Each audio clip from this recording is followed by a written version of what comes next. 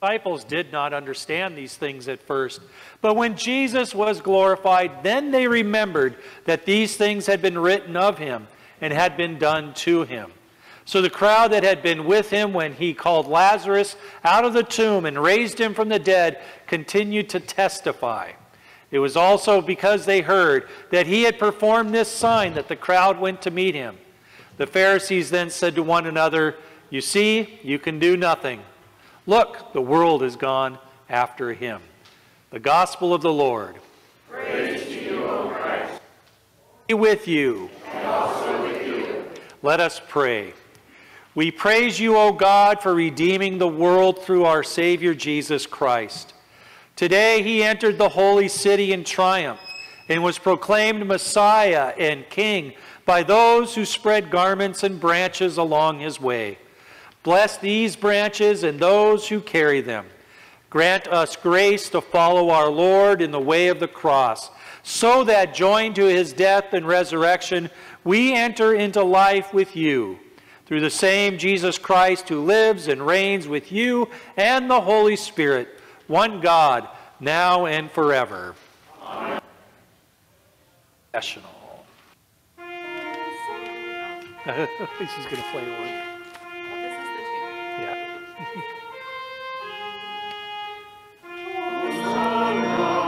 Hosanna in the highest. Hosanna, Hosanna, Hosanna in the highest. Blessed is the one who comes in the name of the Lord. Who comes in the name of the Lord. Hosanna, Hosanna.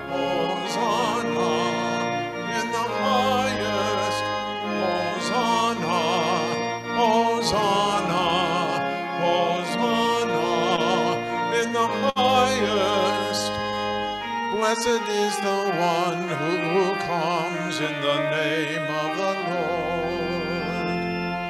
Blessed is the one who comes in the name of the Lord.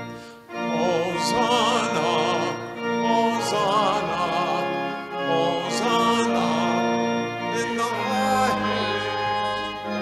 Hosanna, Hosanna. Hosanna in the highest. Blessed is the one who comes in the name of the Lord. Blessed is the one who comes in the name of the Lord. Hosanna, Hosanna, Hosanna in the highest.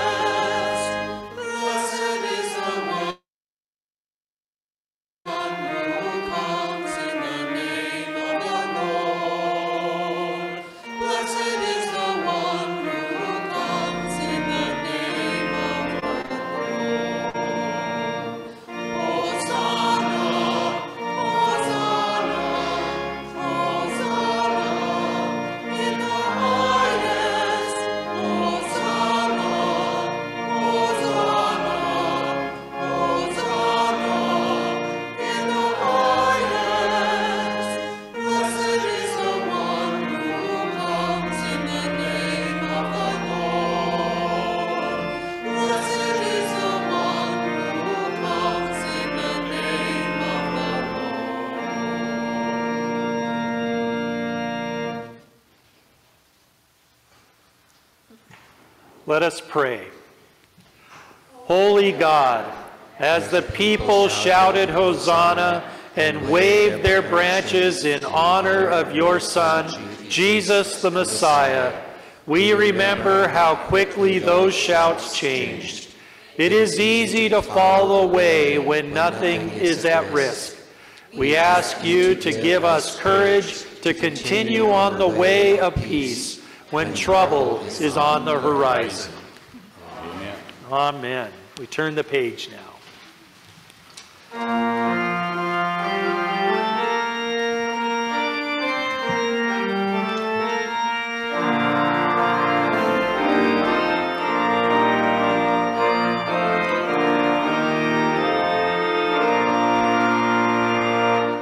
All glory, laud, and honor to you, Redeemer King, to whom the lips of children make sweet hosannas ring. You are the King of Israel and David's royal Son. Now in the Lord's incoming, our King and blessed One. All glory, laud, and honor to you, Redeemer King, to whom the lips of children make sweet hosannas ring. The company of angels are praising you on high. Creation and all mortals in chorus make reply.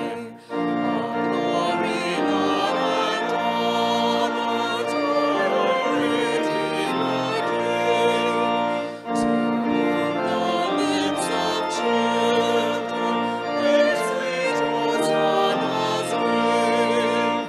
The multitude of pilgrims with palms before you went, our praise and prayer and anthems before you we present. All glory, laud, and honor to your Redeemer King, to whom the lips of children make sweet hosannas ring. To you before your passion they sing their hymns of praise. To you now I exalted our melody we raise. All glory, laud, and honor to your Redeemer King, to whom the lips of children make sweet hosannas ring. Their praises you accepted, accept our prayers we bring. Great author of all goodness, all good and gracious King. All glory, laud, and honor to your Redeemer King, to whom the lips of children make sweet hosannas ring. Ask you to raise your branches one more. Blessed is the one who comes in the name of the Lord. Hosanna in the highest. You may be seated.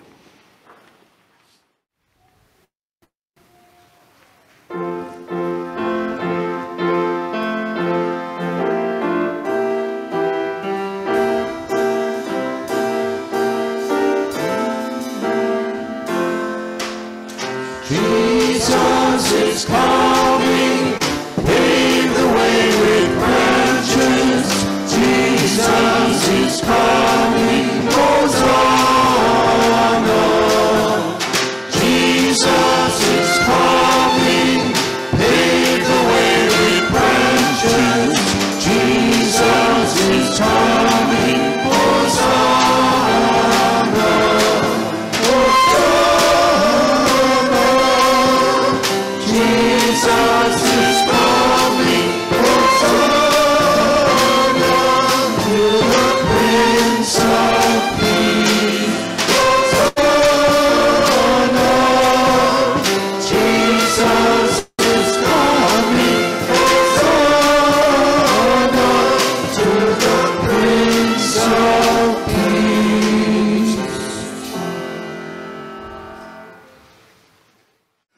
For my life is wasted with grief, and my years with sighing.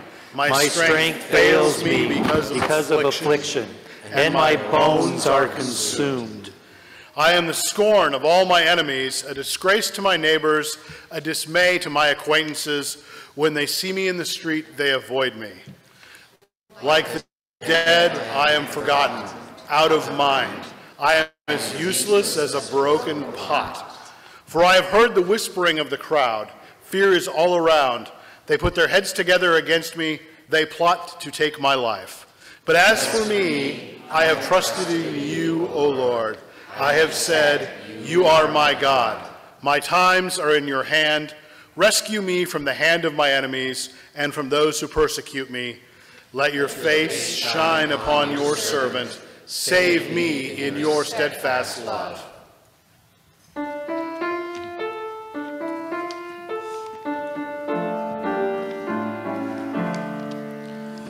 We are turning, Lord, to hear you. You are merciful and kind, slow to anger, rich in blessing, when with love to us incline. Today's gospel reading is from the Gospel of John, chapter 12, verses 20 through 27. Now, among those who went up to worship at the festival were some Greeks. They came to Philip, who was from Bethsaida in Galilee, and said to him, Sir, we wish to see Jesus. Philip went and told Andrew. Then Andrew and Philip went and told Jesus. Jesus answered them, The hour has come for the Son of Man to be glorified. Very truly, I tell you, unless a grain of wheat falls into the earth and dies, it remains just a single grain. But if it dies, it bears much fruit. Those who love their life lose it, and those who hate their life in this world will keep it for eternal life. Whoever serves me must follow me, and where I am, there will my servant be also. Whoever serves me, the Father will honor. Now, my soul is troubled, and what should I say? Father, save me from this hour? No, it is for this reason that I have come to this hour.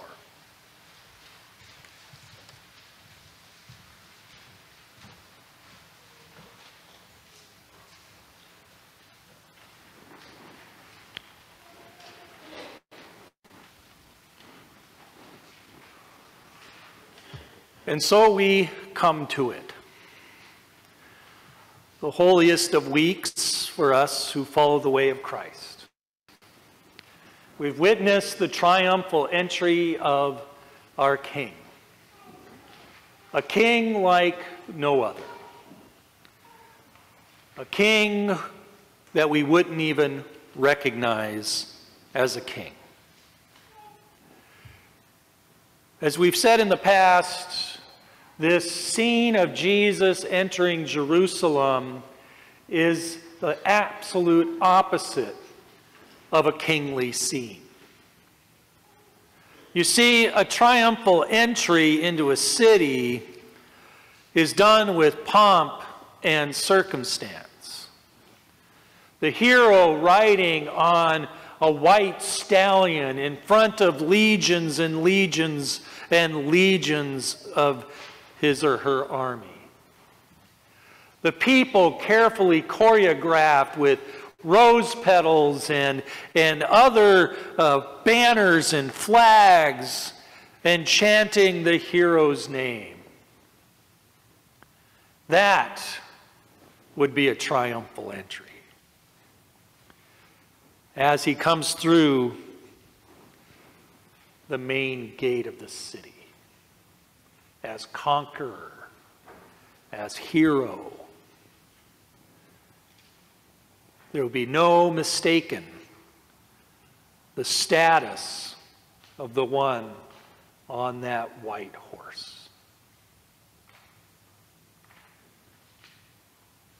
And so what does our King do? He's trundling along on foot on a dusty path towards a side gate where all the regular people enter. A side gate that maybe even is only the place where the herders and the shepherds would bring their flocks. and their herds. And our king comes, and instead of picking a big white horse, he picks an ass. Climbs on top of that donkey and rides on.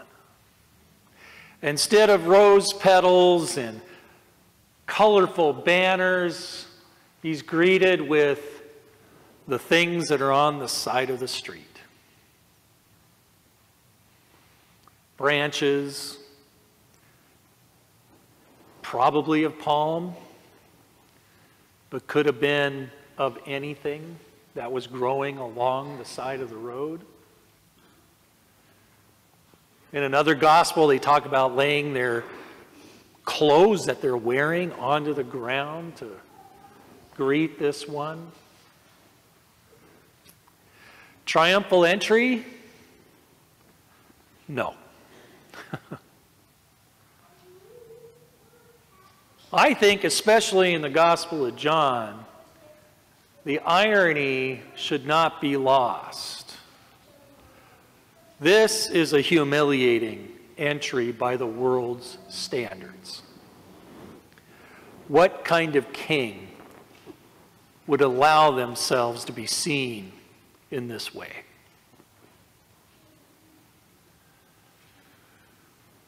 Over the centuries, many a theologian has tried to pep up this scene. Artists have tried to make it seem glorious and made it seem romantic even. Look at the picture on our cover. Isn't that romantic? And wouldn't you want to be there too?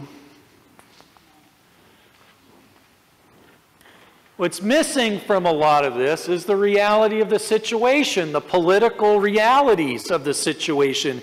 Remember, Israel is an occupied country by a foreign military and ruled at this moment by that one Pilate who's not known to be very nice.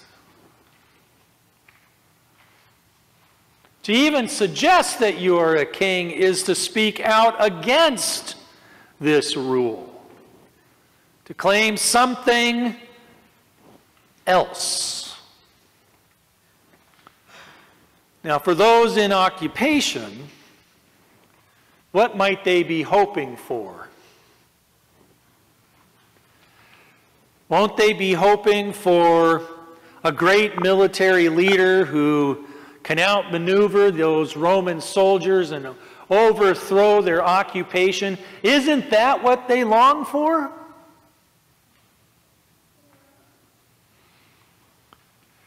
And what do they get? They get this pathetic guy on a donkey whose only interest seems to be talking a lot, healing some folks, not behaving in any righteous way. He sits with women out in the open, hangs out with prostitutes and tax collectors, eats pretty much with whoever he wants to, and he does things on the Sabbath that you're not supposed to do. He's everything that the people are not looking for. Triumphal entry.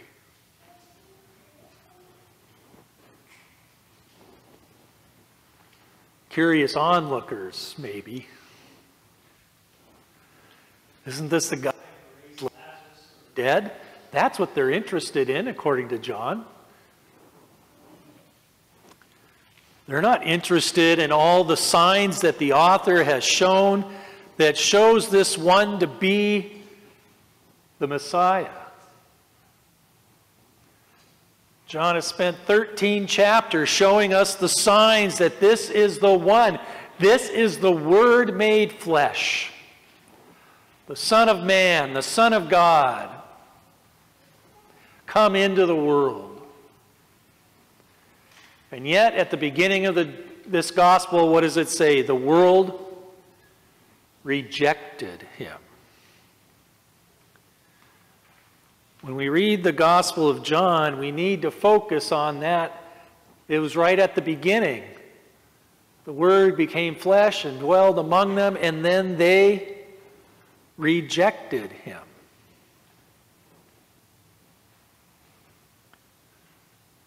Triumphal entry.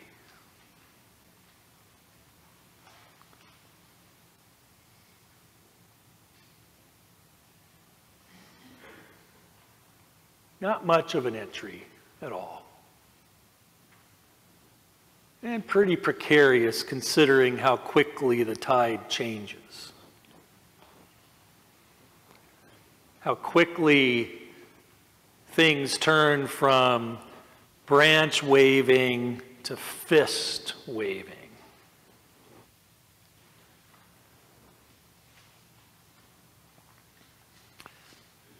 So one of my professors reminds us always that the way to the cross is the cross. Meaning it's always right there in front of you. The truth, the reality of who God is for us. And yet we reject this very vision, this very hope. We always seem to choose the way of violence and war. It's always been the way since Cain killed Abel. What is it about us? What is it about me that makes it so hard to follow this one who shows us the simple way?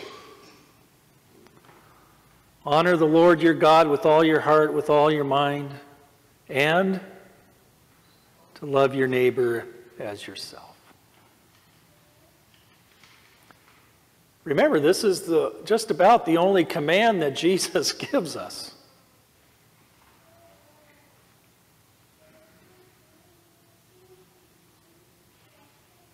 Out of love, Jesus raised Lazarus from the dead. Out of love, Jesus sat at the well and spoke with that woman and gave her that image of never having to be thirsty again.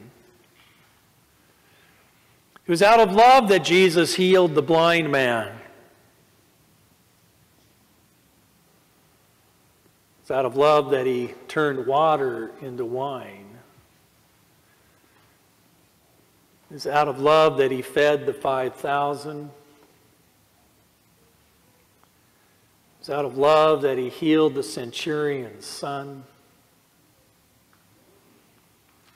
And it's out of love that he forgave everyone their sins. Everyone.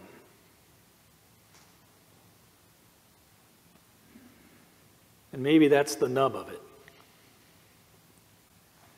We don't like that it's everyone.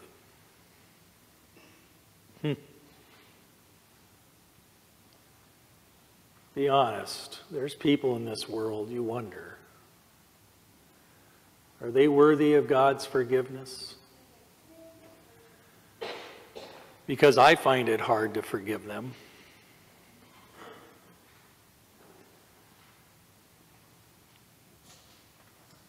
So it's out of love that Jesus rides that donkey into that city, claiming what is rightfully God's judgment.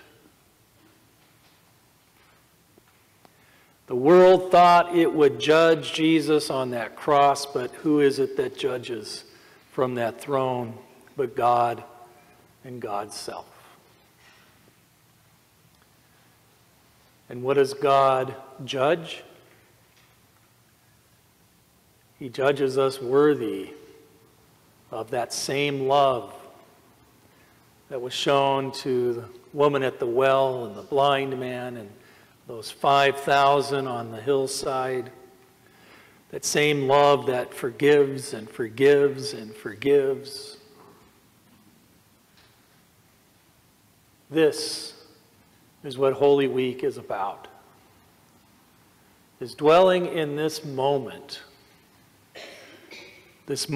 between our King humbly entering our lives and our answer to that presence. We think about this week as one long worship service that begins today. There's no Holy Communion today because we come back Thursday and share in the meal when Jesus gives this meal to his disciples. We come that day and do that ritual washing that shows that we indeed are connected by this work of love. That washing is a sign of our work out in the world and how we encourage each other and lift each other up. We come back on Good Friday to remember that journey to the cross and what our God suffered on our behalf. The service doesn't end till next week, till next Sunday. But in the meantime, we dwell. We reflect. My encouragement for you this week as a discipline is read all four Gospels' description of this week. Dwell in the Word. Think about all the different ways that those authors reflect on the reality of this event that so shapes our lives. To dwell in the Word written, but then I also encourage you to dwell in the Word in silence. Slow down. This is our Holy Week. This is our time to spend in reflection on who this Jesus is for us and reclaiming the truth. And we're not going to allow Pilate to have the last word. What is truth? For we know who the truth, the way, and the life is. Amen.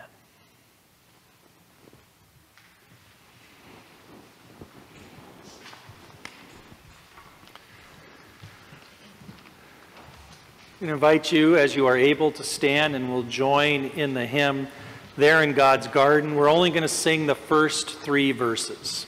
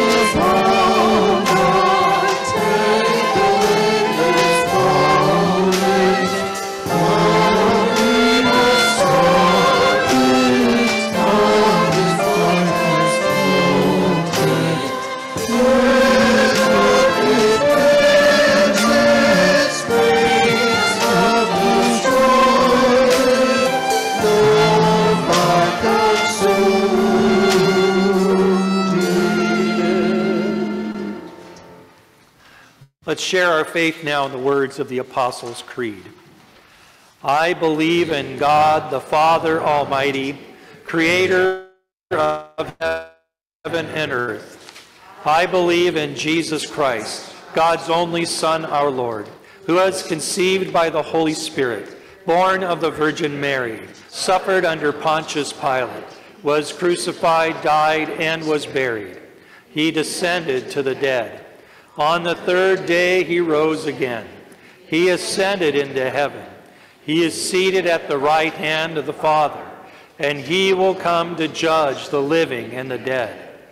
I believe in the Holy Spirit, the Holy Catholic Church, the communion of saints, the forgiveness of sins, the resurrection of the body, and the life everlasting. Amen.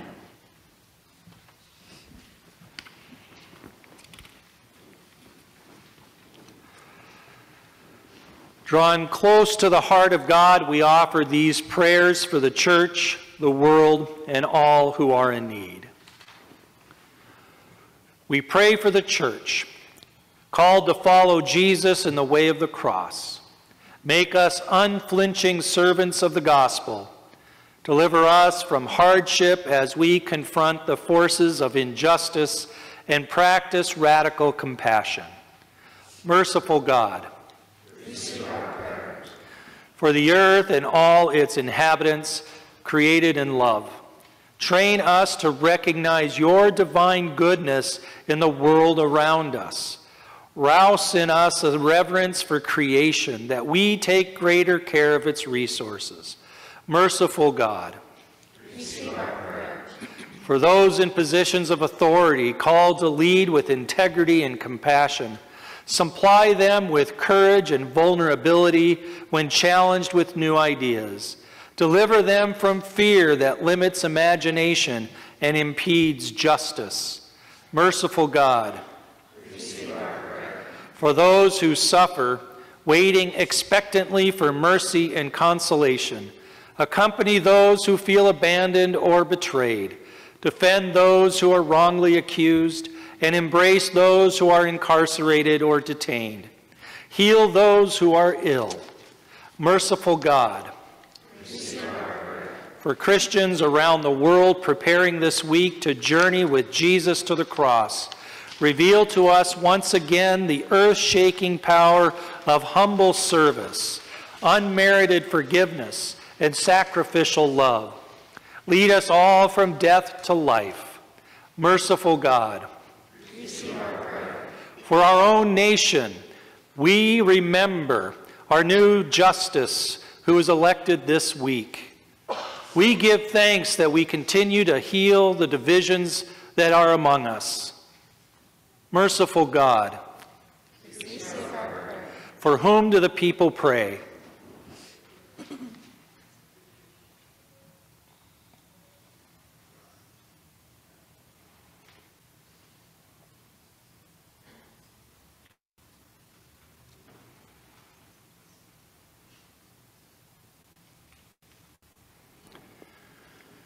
We remember those who have died, who were commended into your hands. We remember us when you come into your kingdom and prepare a place for each of us with you in paradise. Merciful God, receive our prayer. Accept the prayers we bring, O God, on behalf of a world in need, for the sake of Jesus Christ. Amen. The peace of Christ be with you always. And also with you. Let's turn and share that peace with one another. Peace, peace.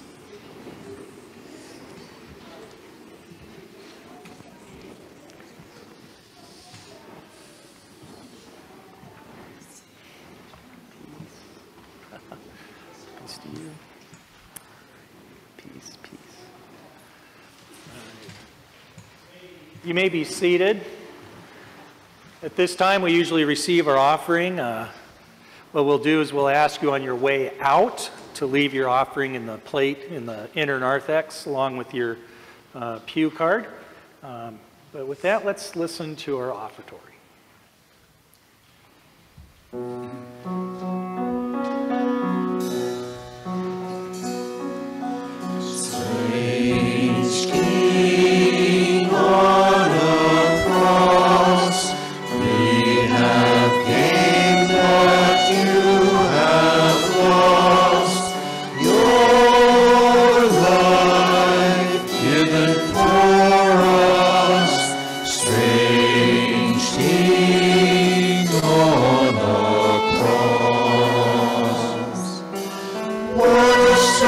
strange way to become a king, dying on a cross.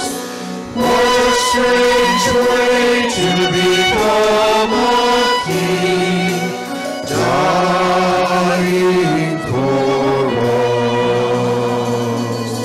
Strange king on the tree, high on the mount of Calvary,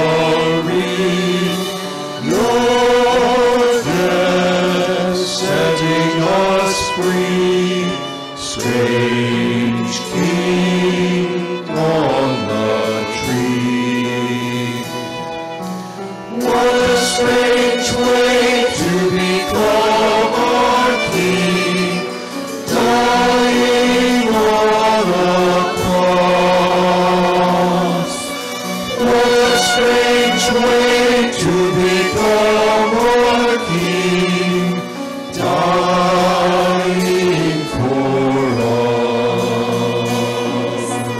Strange king in the tomb, dark the manger stand on room. Your death came so soon. Strange king in the tomb. What a strange way to become our king, dying on a cross. What a strange way to become our king, dying for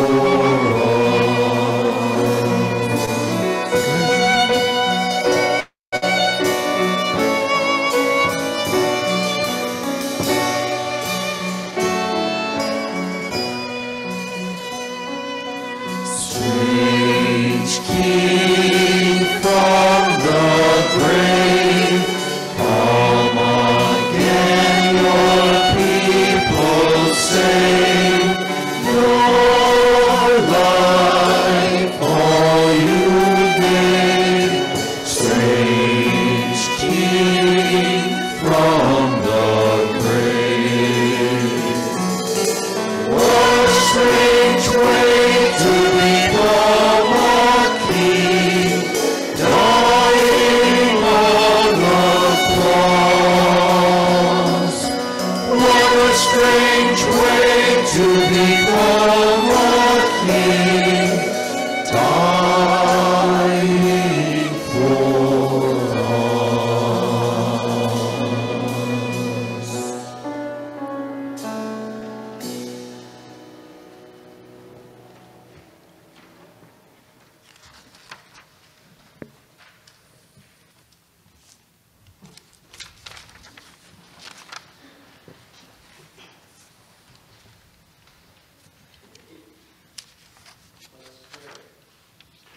Redeeming God, as we give back to you a portion of that which you first have given us, we remember that your greatest gift to us is your Son, Jesus.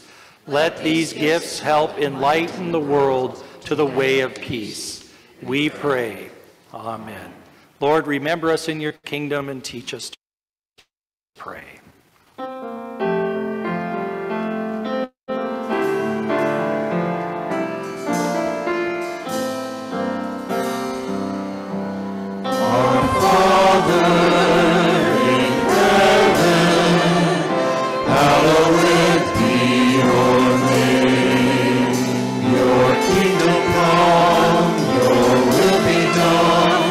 On earth as in heaven.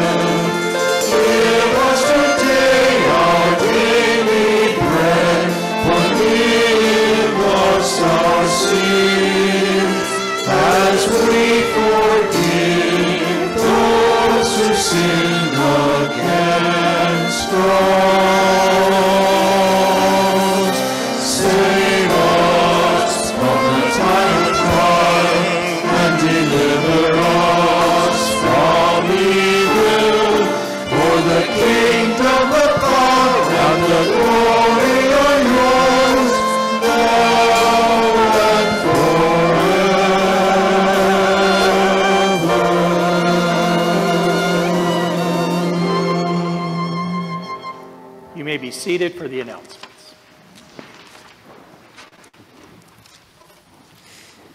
Good morning. Thank you again for your help and support with the ongoing community food drive that will go through this month of April. Thanks also to the 12 to 15 people who helped yesterday at the church work party and cleaning up the grounds. We appreciate that. This Saturday, the 16th of April, our men's breakfast will happen at 9 a.m. downstairs.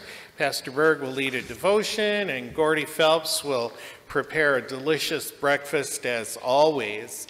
We also have our Easter breakfast prep this Saturday morning beginning at 10:30. If you're a young person in middle school or high school would like to help, please sign up on the youth board. Also, a week from today is Easter. The Easter breakfast will happen from 9:30 to 11, and we invite you to join us for fresh baked coffee cake and a delicious fruit salad, coffee, etc. downstairs. And it'll be a breakfast and food drive to help support the Nourishing North Shore Network. And last, beginning in May, the first 3 Wednesdays, the 4th, 11th, and 18th, Pastor Jill Nichols-Hicks will be leading a book study on Lutheran theology, a grammar of faith. If you have any questions about that, it's in the newsletter and hopefully in the weekly news this coming week. Thank you.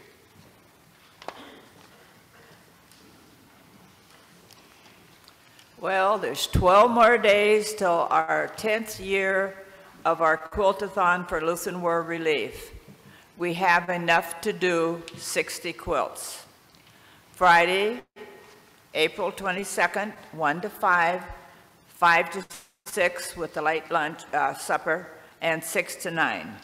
Saturday, 9 to 1.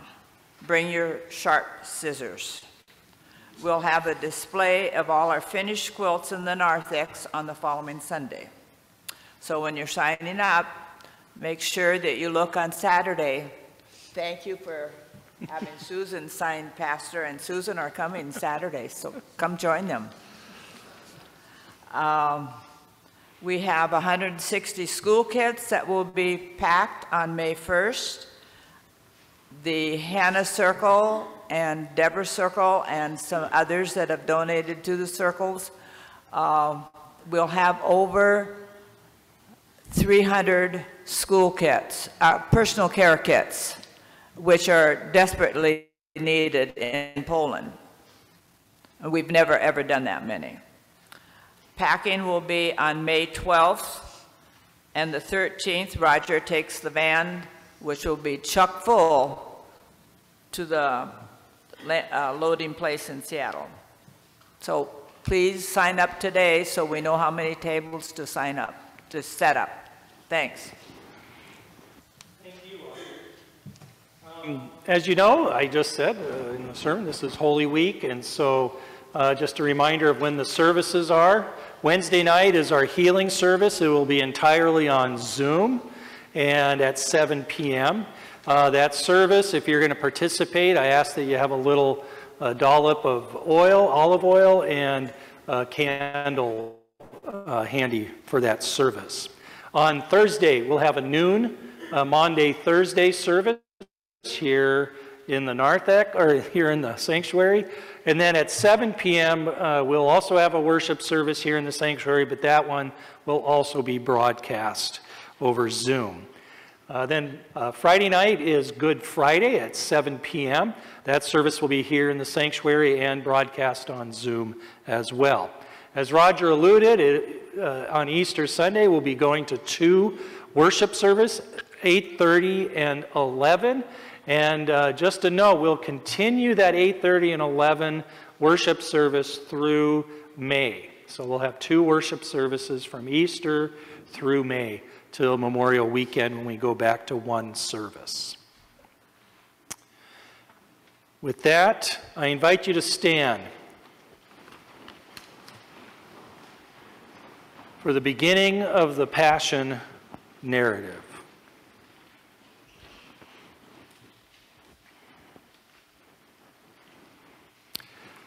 From John, the 19th chapter. Then Pilate handed Jesus over to them to be crucified. So they took Jesus, and carrying the cross by himself, he went out to what is called the place of the skull, which is in Hebrew called Golgotha. There they crucified him, and with him 2 others, one on either side, with Jesus between them. Pilate also had an inscription written and put on the cross. It read, "Jesus of Nazareth, the King of the Jews." Many of the Jews read this inscription because the place where Jesus was crucified was near the city, and it was written in Hebrew, in Latin, and in Greek. Then the chief priests said to Pilate, "Do not write the King of the Jews, but this man said, 'I am the King of the Jews.'" Pilate answered, "What I have written, I have written." The Gospel of the Lord. Praise to you, Christ. Almighty God, motherly, majestic, and mighty, bless you this day and always. Amen.